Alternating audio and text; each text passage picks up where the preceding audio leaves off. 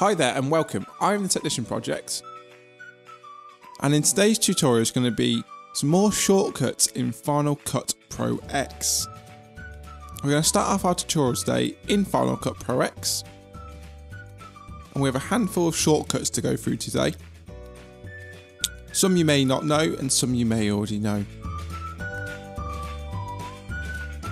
These are all action-based shortcuts to do with Final Cut. So the first one we're going to use today is Command H. Now Command H hides your application. Sounds a bit daft really, but you can hide your application so you can carry on working on things behind or look for your files, etc. When it says it hides it, if you go down to your dock, you should be able to reboot the program. It hasn't deleted it, it has just hid it out the way. It hasn't even minimized it, it's just hid it in the background.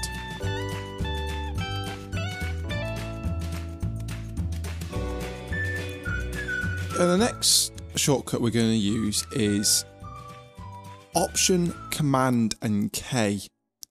Now this opens the command editor window. Now this allows you to see all the shortcuts allocated to which letter. You can edit which shortcut you want. You can edit the letter, you can edit the number, you can make your own shortcuts. The next shortcut was Command M. And this minimizes Final Cut. It doesn't hide it, it just minimizes it down into the dock. The next one is Command O.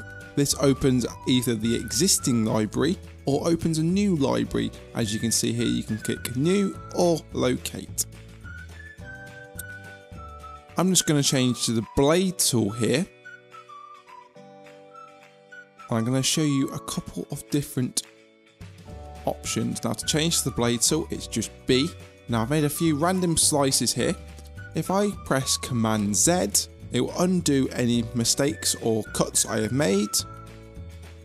And if you can press Shift Command Z, it will redo the cuts so you can go back. And the final shortcut today is Command Q. Command Q will quit Final Cut Pro X. If you enjoyed the video today, please leave a like rating and subscribe for more. Thank you for watching and see you next time.